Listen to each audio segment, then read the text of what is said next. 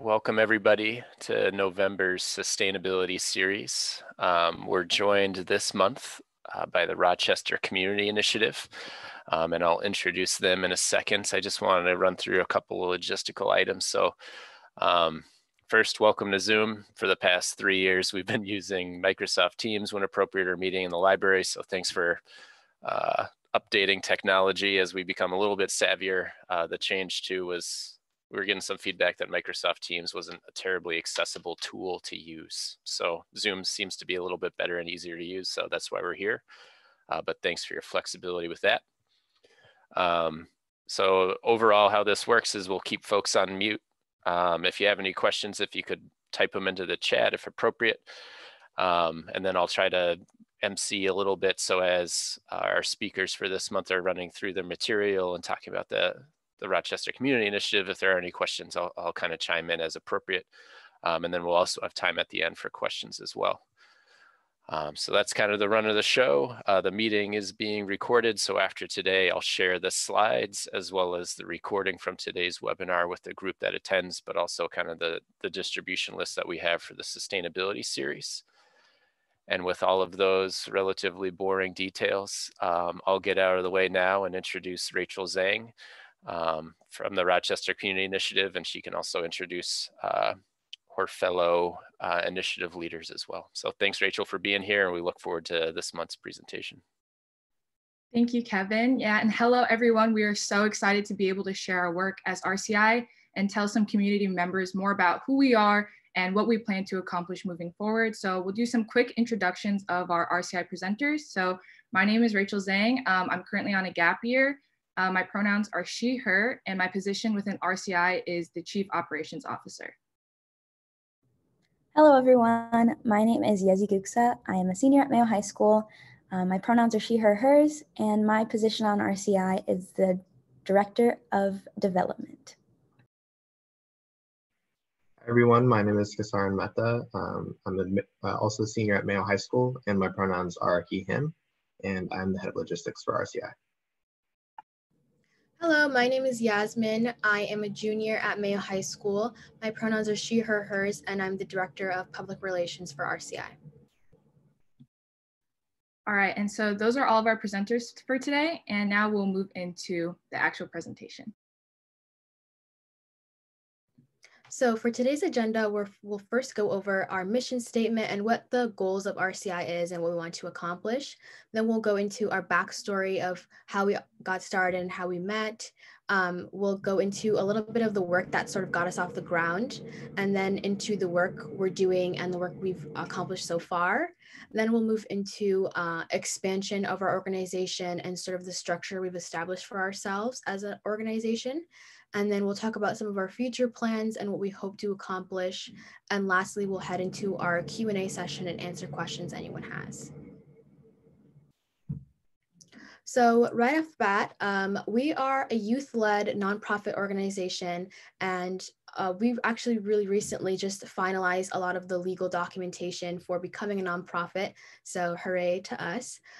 We focus on improving our community through a couple of different avenues, namely amplifying youth voice is what we focus on, intersectional advocacy, community education, and providing those types of resources for our community and serving underprivileged demographics. We're really grounded in making our community a more just and equitable place for everyone. And we really hope that we can create a long-lasting impact. And again, through different avenues such as engaging events, programs, fundraisers, other charitable activities. And overall, we really want to be an outlet and provide a space for our community members to share their voice and speak their truth and be honest and open. So now we'll move into our goals as RCI. We want to create a long-lasting infrastructure that provides a direct contact and communication between the youth of Rochester and our elected officials and representatives. And we want to do that through multiple different ways, like hosting public forums like we have in the past, debates, and other events to engage the youth with leadership and engage them with things in Rochester that they can hopefully stick on with in their future as well. And also to promote civic engagement within the youth population in Rochester. One thing we did more so recently, we really focused heavy on voter registration, especially for the recent election, and engaging our community with that to get folks registered. And then we really want to create educational reforms in our community. And we've done so through communicating and collaborating with Rochester Public Schools and figuring out ways to implement lesson plans regarding diversity and inclusion, intersectionality, empathy, tolerance for all grade levels to interact with. And we'll talk about this a little bit later, but also for teachers to interact with as well.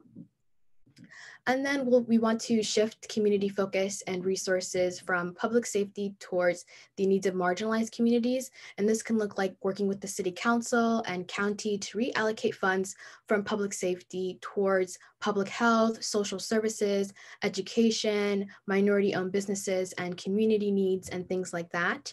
This can also look like removing or reducing the police presence in Rochester Public Schools, like student resource officers, and also addressing and attempting to solve contributing factors of the school to prison pipeline within our education system. And lastly, organizing around current issues that the youth are passionate about. Like I mentioned earlier, we really want to provide safe outlets for the youth and marginalized communities in Rochester to feel heard. And that's one thing we want to provide are those spaces where people can do that. All right, so for our backstory, just a little bit of the beginning of where we started and then where we're at now and how we sort of came to be. So the initial efforts associated with RCI stemmed out of the school district's failure to address and solve many of the systemic inequities present in its classrooms. So even a few years after the OCR agreement, there have still been significant issues that students like us were experiencing. So last year, Yasmin and I wrote a letter to our school administration and superintendent regarding a racially motivated incident that occurred at our school. And unfortunately, we had a less than positive experience with many of the adults in our community when looking for solutions to these systemic issues. So that sort of led us to have to turn to ourselves. And our search for methods for real change led us to the school board. We found the need for an equity policy that protected students of marginalized communities and created enforceable remedies towards racist, homophobic, or misogynistic behavior. And so what we started out a lot as was really focused on the education system because we are students, or many of us were students at that time. And that's where a lot of our work had primarily been focused. Our work continued throughout the last year, but took a pause once COVID-19 had initially hit because everything had essentially stopped. However, the murder of George Floyd led us to further organize around many of the same issues that we had been advocating for previously. And this experience also made us recognize the need for an entity that could act as a conduit for youth voice that was led by youth for youth and focused around the issues that we cared about. And that's sort of what led to the creation of RCI. And in terms of our previous work, so initially, like I mentioned before, Yasmin and I had written that letter. We were also members of the Mayo Diversity Committee. That is the logo that is in the bottom left corner, I believe, for you guys. And this also translated into work in tandem with the student school board. Most of this, again, like I mentioned earlier, was coming out of Mayo High School, but with the student school board, we were also working with students from across the district, mostly in secondary education or high school and middle school as well. These efforts translated into doing a lot of that same type of community education and equity policy work with the school board that led us to working with the school's district's previous equity specialist, Shavonna Talbert, in terms of creating an equity policy that would be hopefully there by this fall. Again, COVID happened, so that had slowed a lot of things down. The picture at the very left is of the Mayo Diversity Committee's privilege presentation. That was, again, a form of community education work that we had been trying to do in our schools and had been sort of followed throughout in similar manners at John Marshall and Century High School. And then our work later focused on the Page Amendment, which was an amendment proposed by Neil Kashkari and Justice Alan Page, on making sure that quality education would be a constitutional Minnesota right for all children here. And again, once COVID hit, that sort of stopped, but this was a lot of the previous work that we had been doing. And in terms of policy work that we've done so far, So we have been trying to work really hard on getting the RPS equity policy passed. A lot of the folks here who are presenting today have helped write that and work on what's necessary for it to be in that policy, done a lot of the research for that. And hopefully that will be passed relatively soon once RPS's legal team verifies it and goes through all the modifications they choose to make.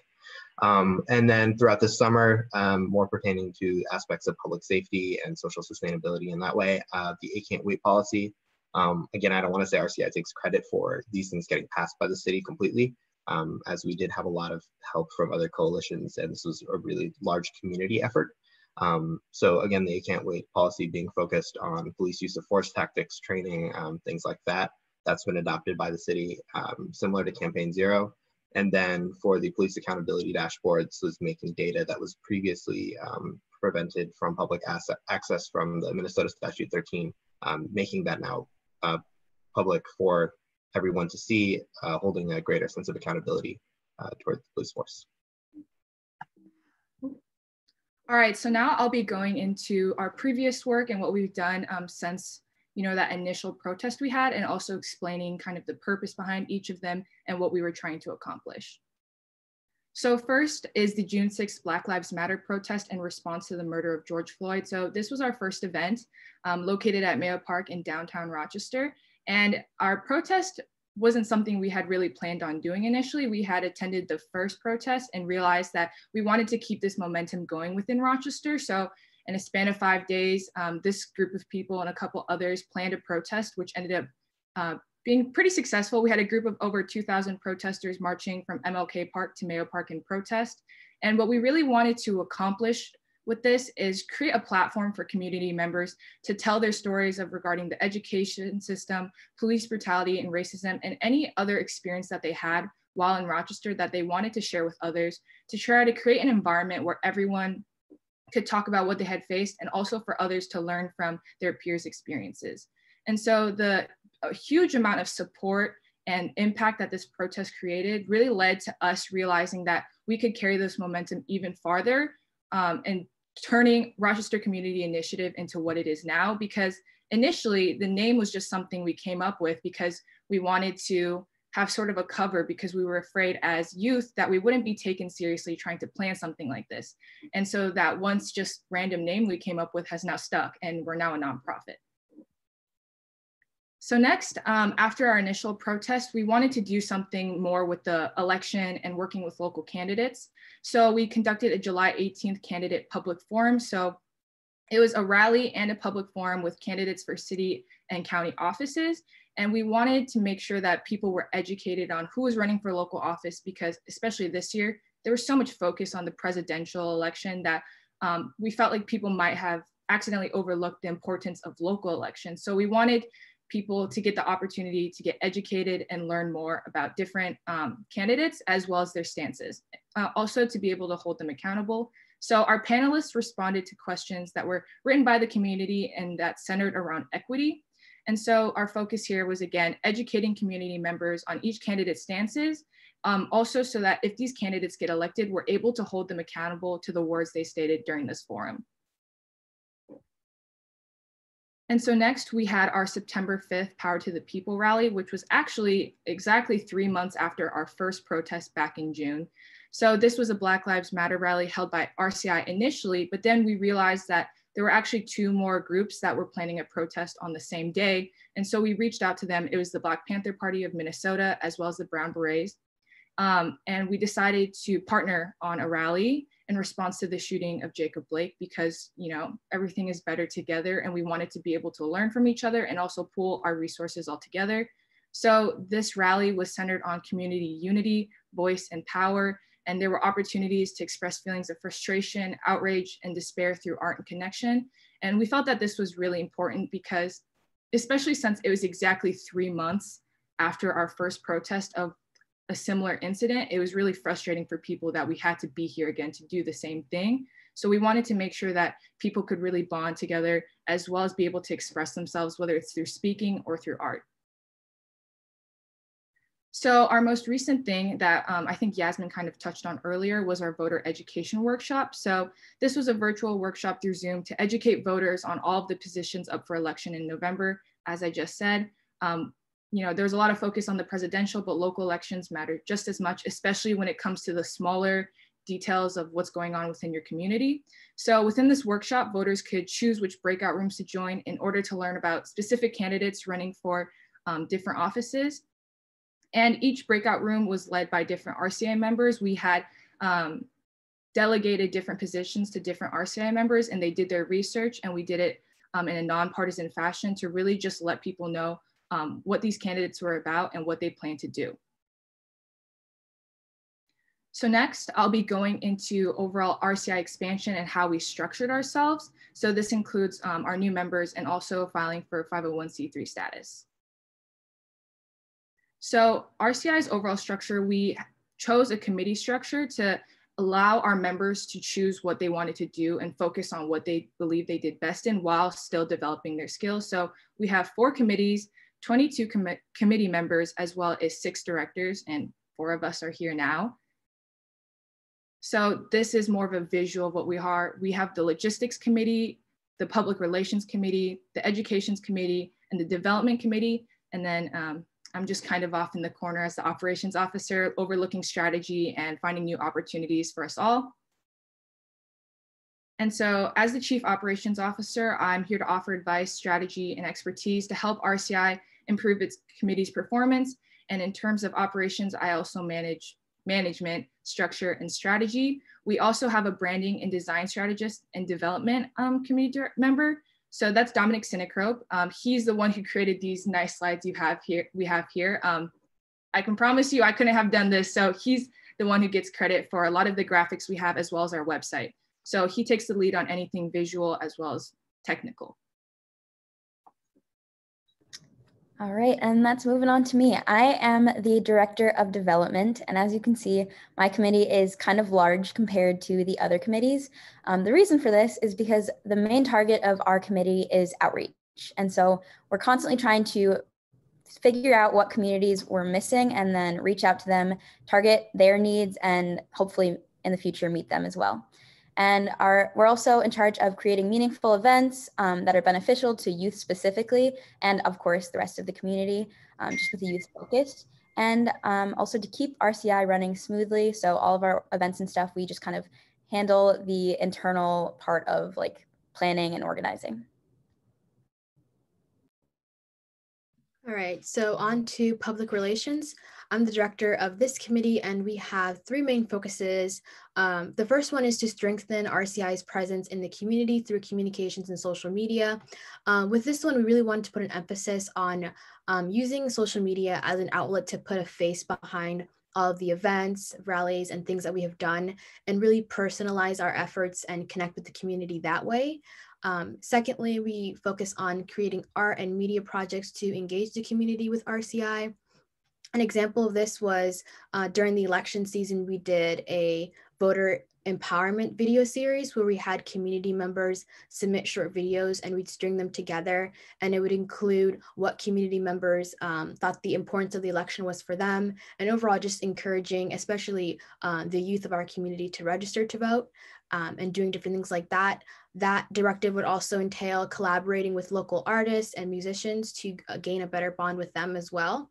And then lastly, a more professional goal is just to increase press coverage of RCI on a local and state level to just expand and have more people know about us in terms locally and statewide, and just to amplify our efforts across the board.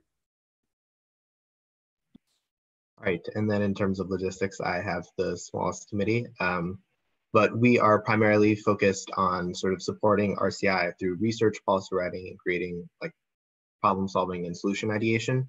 I would like to clarify that when we came up with the terms for logistics, we didn't really know what it meant. And ideally, we probably would have come up with a better name that better described what we do now. But at the time, that's the name we chose and it stuck. So yeah, other things we do is also informing the community and other RCI members on important socio-political and economic issues and how we can best use our platform to solve them. So what that means is that we're really focused on trying to understand what the community needs and respond to the certain needs of marginalized communities within Rochester, and making sure that we are coming up with effective and efficient solutions to those problems that are being held, or at least finding folks or connecting folks who know how to solve those problems to legislators or other folks in elected office to make sure that these solutions and changes are actually being made. And then we also want to provide the quantitative basis for convincing and influencing policymaking and processes on a local level. So what this means is that we either collect a lot of the research, we do a lot of the research ourselves, canvassing, surveying, a lot of that stuff in terms of trying to better understand, like I mentioned earlier, what the community needs, or where exactly in terms of numbers where these problems exist and how they can be solved. All right, next, I'll be covering the Educations Committee because the director for that has class right now. So for the Educations Committee, they have 5 members, and their directives are to inform the residents of Rochester about local and general current events, create presentations that will help educate, reteach, or completely introduce new concepts while providing unbiased and factual information. So as we mentioned earlier, the topics are like equity, inclusion, tolerance, things like that, that we feel like aren't really addressed with our current school curriculum, but are crucial towards, creating more holistic education. And then last, they implement lesson plans for students and conduct professional development training. So this group of RCI members, we actually did a workshop for teachers within RPS on just educating them on things to consider to create an inclusive learning environment for all of their students. So this committee is really, really essential to RCI because, as we mentioned, we started basically trying to educate our peers as well as just the community. So there's a lot of focus on doing that in this committee. All right, I'm going to just pause for a second to see if anyone has any questions. I see Kevin in the chat asking. Don't be afraid to ask while we're presenting and stuff. We're totally up for questions. So I guess I'll allow for a little bit of an awkward silence for you guys to ask some questions before I jump into our future plans.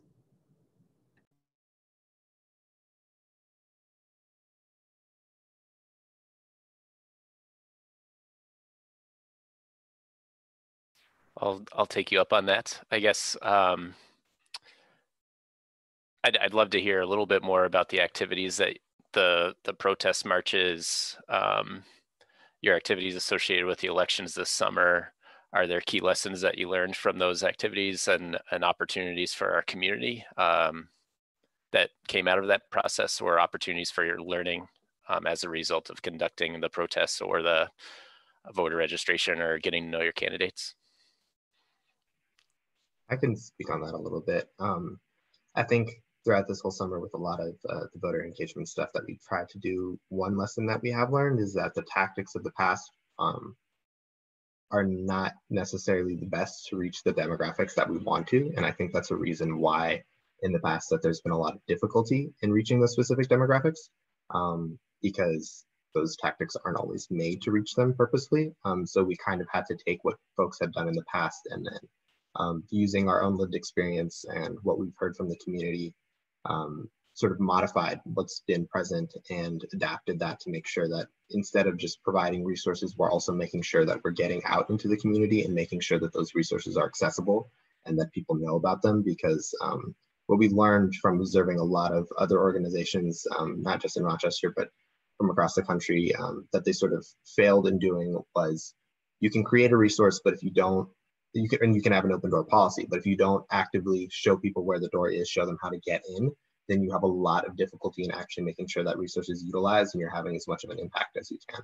So a lot of our focus now is not just on creating beneficial resources, trying to make policy or make educational resources for folks in the community that's just there. We also want to make sure that they have access to it and they know how to get it. Awesome. Wise words. We did have one other question coming from the chat as well. I think you touched on some of these things, but what are some of your top policy system change priorities within the city of Rochester right now? And this might also be a good caveat into your next part of your presentation, but handle it however you'd like, folks. Yeah, well, I guess I can probably just move into the next slide because it kind of does talk a little bit about what we want to do with the future. Yes, Rachel, you can just, yeah, okay, perfect. So one of our biggest things right now is trying to get within the RPS system and change the way that curriculum is taught. So we're currently working on some core lesson plans to implement within the district, and then we're going to meet with the district, Heather Willman, who is the head of curriculum and instruction, and propose all of these lesson plans that we have started to work on. And those 4 core lesson plans include tolerance and empathy, equity versus equality, diversity inclusion, and intersectional identity. So we really just want to get into the school system and start teaching kids from kids. Like, I think it's most important that, you know, youth is helping direct youth, and then also teaching staff and training staff on how to teach on these topics. So those 4 core lesson plans are going to split up into other lesson plans as well. So for example, diversity inclusion could have some topics based surrounding LGBTQ history and like Black Lives Matter, the Black Lives Matter movement, and like a more descriptive history on like the just like Black Lives Matter in general. Like, I feel like our history in class is very Eurocentric, and the purpose of the education's initiative is to change that and to move away from that Eurocentric teaching. So we are currently in the process of training ourselves on how to teach. So the Educations and Logistics Committee are working together to make sure that we are teaching in a non-biased way, and that we kind of like know how to teach our teachers. And actually next week, we're going into the staff development training and talking with some staff on how they can implement this in their classroom and their everyday teaching without having these core lesson plans. So how can you bring the topic of diversity in a math class? Like, many people don't think about those types of things. So, and just having these open conversations in the classroom is super important. So we're just going to be training teachers on having open discussions and kind of we need to stop pushing things under the rug and like just have open conversations with our students instead of, you know, hiding the fact that these things are going on in our world. All right, and then the next— on the last slide, Yezi, yes. It might be helpful too do you mind giving a quick definition or explanation of intersectional identity for the group? Yeah, for sure. So intersectional identity, like when you think about who you are as a person, thinking about all of the things that make you who you are, whether that is, you know, your race, your gender, your sexuality, just like all the things that make you you. And I feel like many people don't understand, you know, like it seems like a very like everyday thing. Like I just go about my life, but for many people, those things that make a person who they are can be a target for them. For example, the topic of gender is sort of becoming more of a more talked about subject, but for a long time, the topic of gender was kind of always like people were always seen as like a target for like violence and just hate. So just like bringing these things up, and we did a great presentation with the school district actually talking about what makes you you, and like doing a great presentation about like all of the things that you might not think about. For example, talking about like tying the topic of identity to privilege. So many people who are white and a man and straight don't have to worry about these things, and that's why we're bringing these topics forward. So just like talking about, you know, what makes you you, and that might seem very simple, but once you get down and you talk more in depth about these things, you realize that a lot of these things get kind of tossed to the side and forgotten about. So I don't know if any of the other members would like to hit on that as well. Feel free to interrupt me while I continue. Okay, cool. Moving on to our newsletters.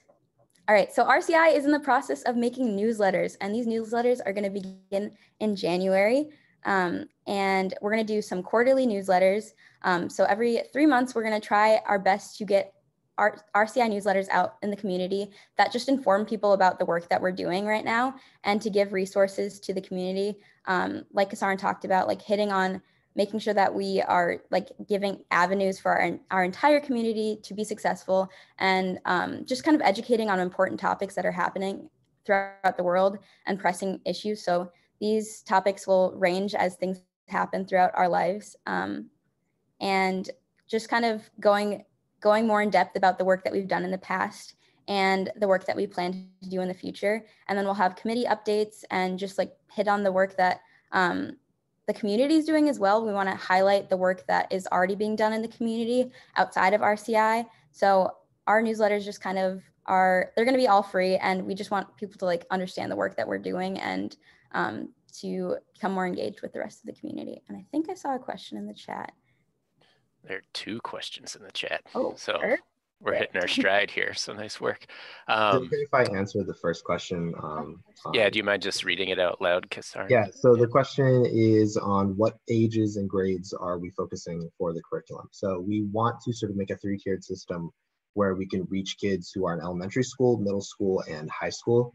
Those 4 core lesson plans that we mentioned earlier are currently in the process of being broken down from like a more advanced comprehensible level for high school students, then one that's more comprehensible for middle school students and then elementary school students. We're hoping that by sort of painting this across the board for all age demographics, that when we are starting younger, that'll have a more positive impact on the way kids are socially developing. And a lot of the negative practices and behaviors that are learned now can hopefully sort of be eroded upon by these types of practices of teaching kids this stuff when they're like in elementary school versus just in high school, because by the time folks are in high school, a lot of them have pretty much made up their minds on what type of people they want to be. However, that's not always the case, but folks are much more impressionable when they are in elementary school versus when they are in high school. So our goal with that is, again, to really make sure that we're making a difference at a younger age so that, again, 5-10 years down the line, that we'll see significant improvements in terms of the way kids are socially developing, interacting, and the culture. And a lot of schools have significantly improved from where it is now. I can take the second question. It's elaborate on equality versus equity. And I think this really ties into what we were talking about earlier about access. So for example, if we take education as an example, we all have, in terms of public education, everyone has equal opportunity to get education. But where equity comes into play is that access. What can we provide other people so that they can like reach their full potential and full access to education?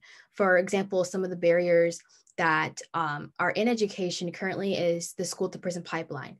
We all have access to feeling or equality in terms of sitting in the classroom and feeling safe, but a lot of barriers are there to prevent people or just make it harder for you to achieve your full potential in terms of education.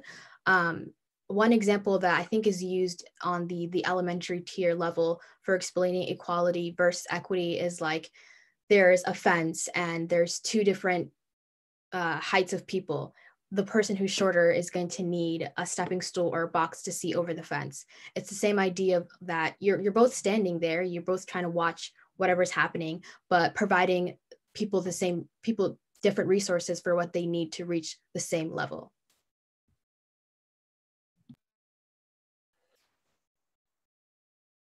Thank you. Okay. All right, so moving on to our community engagement. We are currently in the process of working on a t-shirt design competition. And although that might seem very like simple and kind of minuscule, it's really provided like a great outlet for artists in our community to reach out to us. And we're just trying to give artists the opportunity to become more well-known within our community and like giving them the platform to share their artwork, as well as paying our local artists, because that is also a topic that is not hit on very often.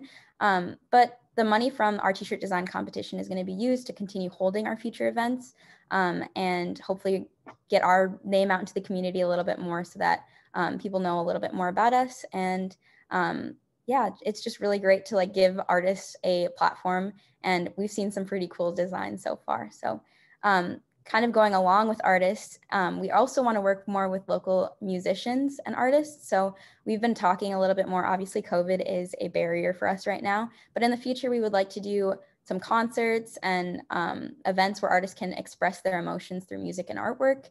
And again, just continue to promote artwork and just like that this work that we're doing isn't just through like speaking and presentations. It's such like a fluid concept. Like we are able to express this through so many different avenues. And so we want to give that opportunity to others aside from ourselves. There was one other question that came in through the chat too of how are you relating to new school board and city council members? Is the relationship there or not?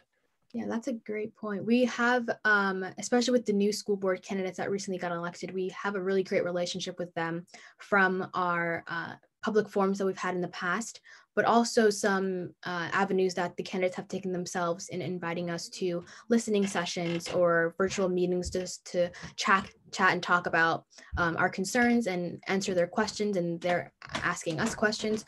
So we do have a great relationship with the school board. And I can let Kesarin answer about the city council. Yeah, so for the city council as well, there were a lot of relationships developed through the public forums that we held. We've also worked with them as well in looking sort of what plans we would like to have the city do in the future, especially for logistics in terms of anything we want to have passed or any sort of types of priorities that we want the city to look at. Or really focus on building those relationships early on for a lot of the challengers who did end up winning their seats was quite important. And we're hoping will translate into more positive changes in the future once they take office.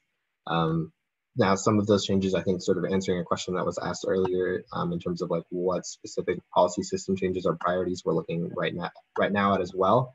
Again, like we were sort of focusing on in this earlier in the summer, looking at ways that allocations for public safety can be modified or other resources that can sort of supplement a lot of the challenges that they're facing right now in terms of the multiple roles that they're forced to take, making sure that we're properly funding those resources elsewhere where they can do that job more efficiently and more safely, and that benefits marginalized communities of color in a better way than what's currently being enacted. We really want to focus on that as well as some of our members, as I think goes well with the sustainability series that we're on right now is climate change and making Rochester a more sustainable place, even though that may not be something that people immediately associate with a lot of the social justice work that we have done. It is something that we're very passionate about and is something that affects us.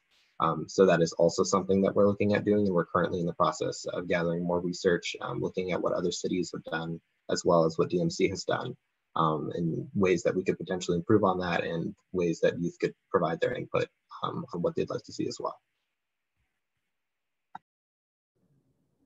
Perfect. And then moving on to our committee-specific initiatives. So now that we have kind of moved on from the elections and voter registration, we have more time to kind of work with our team and figure out what they want to do. So RCI, like we've mentioned before, is really just to give youth a platform to speak their truth and to step into opportunities of leadership. So that's what we would like to do with our members and people throughout the Rochester community. So we want to focus more on our directives. And as we mentioned before, each committee kind of works on their own specific initiatives to implement. So some of these initiatives might include finding a more streamlined way of communicating with marginalized communities, using art and media to engage with the community, conducting research to learn more about local policies, and creating more educational presentations. So all of these things, like we want to go more in depth and continue to work with our community to meet needs that haven't been met quite yet. So really just giving youth the platform to step into leadership is our next steps.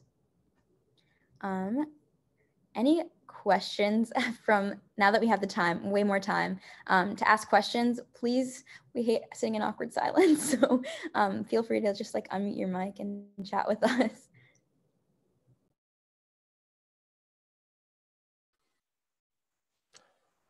I'm also happy to read any questions that are in the chat too, if that's the preferred method.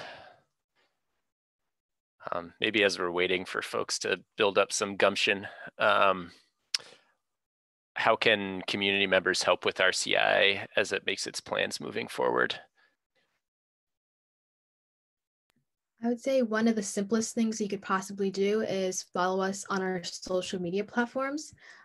We are at Roch Initiative on Instagram, Facebook, Twitter, and Snapchat. And that way, it's just a simple way for you to keep up with us and always know what we're doing, because we frequently update our community through posts, stories, tweets, all of those things. So just an easy way to stay updated with us.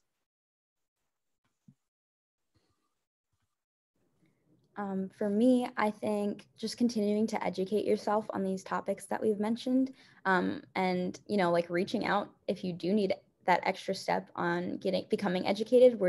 That's what our platform is here for. So, like Yasmin said, like we love the support that we've received on social media and throughout the community, and we'd hope to continue that support, whether it's following us on our socials, mentioning who we are to friends and family in the community, spreading some of the events and activities that we want to do. I think I just saw someone as a teacher, so maybe, yeah, a teacher, like recommending some of our lesson plans to your staff or to the rest of the district. Things like that really truly help us in so many different ways. So we really appreciate all that help. Thanks, Yezi. And Yasmin, kind of along that line of thinking, are there particular resources, books, podcasts that you would recommend for the group here if they're interested in continuing to broaden their understanding on racial and social equity issues?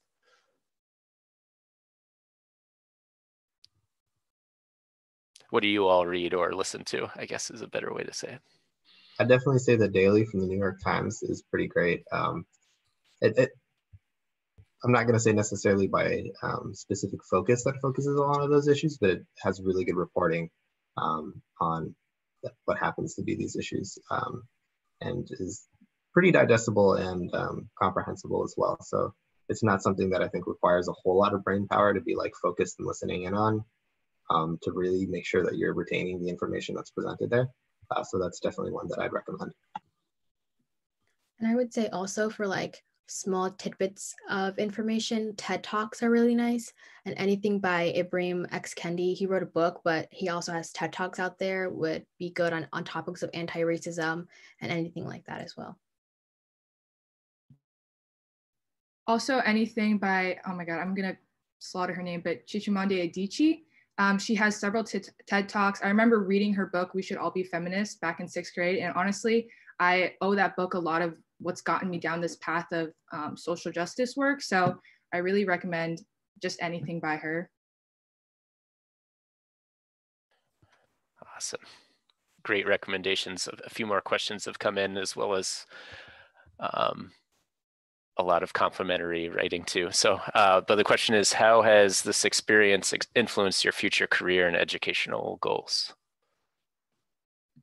I can start on that. So personally, I feel like being the director of public relations and like being put in the position to like outreach to the community and finding more, I guess, creative ways and creative avenues for RCI to conduct a lot of the things we do has leaned me, I feel like, more so towards journalism in that aspect, and just being in a position where I can inform the community in that way as well. That's probably for me as well, yeah. As someone who's currently doing college applications and I have no idea what I'm majoring in, but I know that like whatever I do in the future, that I want to continue the work that I'm doing. And I'm trying to currently find a major that fits along with the things that I'm doing in both education and policy work and just social justice and advocating for my community. So it's a tough journey, but we're working on it.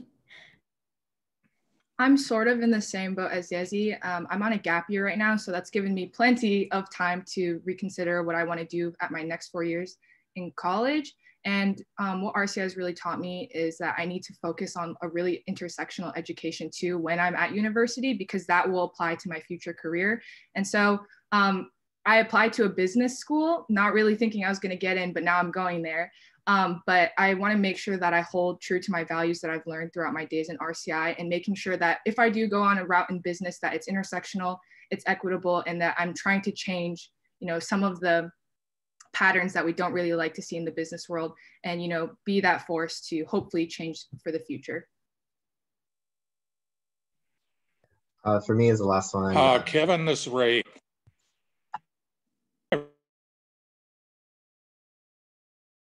Go ahead, Kesarin, and then Ray will come into you right after Kesarin answers too. All right. Yeah, just shortly, for me, it's something that I'm similar to Yezi and Rachel, something that I'd like to continue in whatever I pursue. Potentially looking at going into social sciences or like political science, because I'm a nerd and I like reading and doing research. So yeah. Awesome. Thanks, Kesarin. Go ahead, Ray. Might have to unmute.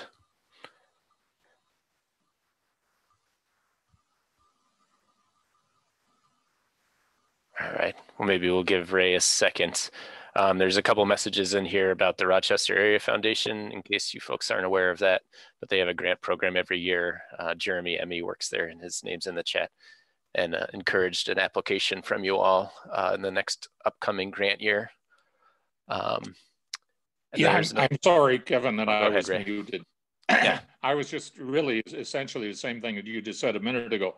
The environmental groups that I'm involved with are interested in broadening their perspective in environmental justice and equal protection. I would encourage you to, when you have the opportunity, get involved with these groups that are unfortunately overwhelmingly old and gray, and we could use your voices in trying to deal with these issues. So that's another busy thing on your possible schedule. Yeah, absolutely. I am also very passionate about, climate reform. I wrote an op-ed about it, and it really talks a lot about like the intersectionality of the climate movement, and how, it's for so long kind of been, taken over by a, certain demographic, and really wanting to branch out, especially with young people, and how diverse we are now, and really getting our input with it. Also because I feel like climate is like less controversial with younger people than maybe older generations, because we've just grown up knowing that there's like a clock ticking down on our future, which is very stressful. So it's definitely something that we're passionate about and want to work more in the future, especially now that, kind of our voter engagement series is done. So definitely. Awesome. A couple other questions for the group. So one of the interesting books I recently read talks about the need and role of young leadership, particularly on historically progressive topics around equality, voting rights, participation in wars, thinking about the Vietnam War, et cetera. The topics of our time being some of the ones you've mentioned already around systemic racism, racial equality, LGBTQ rights, the concept of gender and gender rights. For generations now, and this isn't the case for every person in our community here in Rochester, but typically older people and adults have struggled to align their views with young people on these progressive topics. As our community locally and regionally ages, what requests or advice do you have for older community members who might be on the beginning of their journey to understand issues of racial and gender equality? I'll take this question if you guys are okay with that, because I feel like I really resonate with this question, because growing up in an immigrant household that was, leaning on the more conservative side, and then me being the stubborn like sixth grader I was, that was like raging all the time about different issues. There's a lot of clashing, but now that I'm older and I've like progressed further in my journey, I think what's most important is patience on both sides. For those who are educating, you need to be patient and realize that there's a generational difference, or it's a cultural difference, and that they need to unlearn those things to be able to learn new things, which took me a while, but I can confidently say that's the best way to approach this. And then on the other side, kind of, reevaluating your own perspective and like what has made you think a certain way, especially if it's on like a controversial issue, and really thinking like, is this what I truly believe, or is this just what I've been taught to inherently believe over time? And I'm so accustomed to it that it just seems like the law of the world, but in reality, you know, people have such different opinions on it. Being willing to listen and learn and, you know, think about it with an open mind rather than just instantly rejecting it, I think is the best way for all of us to move forward and, you know, live cohesively. I think another step to take in that same breath that Rachel is talking about is just to talk and have conversations with the youth in your life, whether that be your children, nieces and nephews or whatever. Just, I feel like having those conversations and talking it out and going through the same approach of patience that Rachel talked about in those conversations, I think is going to be helpful as well. That was awesome. Beautiful responses. Another question in the chat as well. Do you think the school district does a good job finding textbooks that complement your work, especially history, social studies, literature? I can answer that one. I think there's definitely been improvement over the last few years from where it has previously been, but I would say that's much more on an individual basis for teachers. I have seldom seen a cohesive response from the district as a whole in terms of making curriculum reforms of that nature. Most of the time, it's from specific teachers who are trying to address the needs of their students, specifically students that, you know, do not fit the standard demographic of what the curriculum is supposed to be teaching to. So I think that once the district starts following the behavior of a lot of the teachers that are taking those steps, that will be extremely beneficial, as well as soliciting student input on what they'd like to be learning about in terms of history, social studies, and literature, as well as extremely important, because currently I think a lot of kids suffer from not having curriculum that is meant for them. And also, I think a lot of the time students have to go out of their own way to find complementary information to what they're interested in. Earlier, we talked about diversity community, but that is one outlet that we find gives more resources on topics like wealth disparities, Indigenous peoples. And I feel like the weight or the responsibility is more so put on the student to find those outside resources. And I think it needs to shift back towards the district in providing them. Another thing, oh. My bad, Rachel. You want me to go?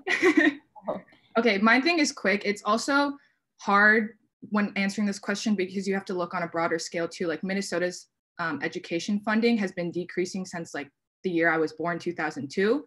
And so I've talked to my teachers about like how much they've had to adjust because of the cuts in funding. And honestly, growing up from like K through 12, I've definitely noticed it. And so even if, you know, the school district does want to get new social studies books, literature textbooks, if the funding's not there to back it up, that pressure falls on, again, to the teachers and like what Yasmin and Kesarin were saying, the students. So that's another difficulty that we need to address. And kind of going off of Yasmin's point, the district just introduced a ethnic studies course, and that kind of goes hand in hand with Yasmin's point. I signed up for the ethnic studies course because I'm super duper interested in it, but that should be something that's you know, intertwined within our regular teachings. And I think that it's super important that kids don't have to seek out these things. Like I shouldn't have to take an extra course to learn about my history. So that's been really frustrating for me. But I just think that, like Yasmin said, like this should just be within all of the curriculum's teachings. It shouldn't be something that we have to seek out.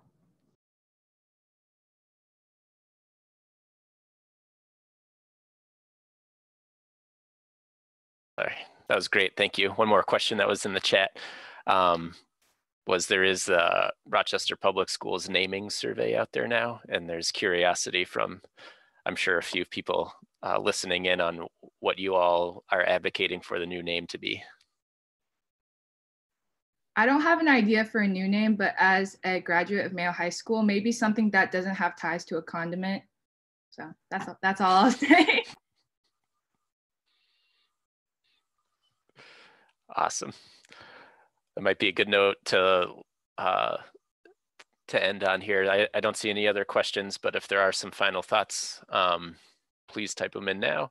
Otherwise, Rachel, Kesarin, Yasmin, Yezi, incredibly grateful for your time. I think this is awesome, and we'd love to welcome you back as you feel it would be interesting to you and helpful to you to a future sustainability series too. I think you have a group here tuning in today of advocates and allies that are interested in helping support and advance your work however we can, particularly white people in the community. As you kind of alluded to, the environmental movement has largely been a white person movement for a very long time. But I think you'll find there are a lot of allies that frequently attend the sustainability series who are interested and motivated to support your work moving forward. So thanks for joining us today. I thought this was awesome. So I really appreciate your time and fitting us into your busy schedules in between classes and other things that are going on. So thank you very much. Thank you. Thank you. Yeah, thank you. And with that, thank you everyone for joining us today. And we'll see you next month in December. So have a great couple weeks.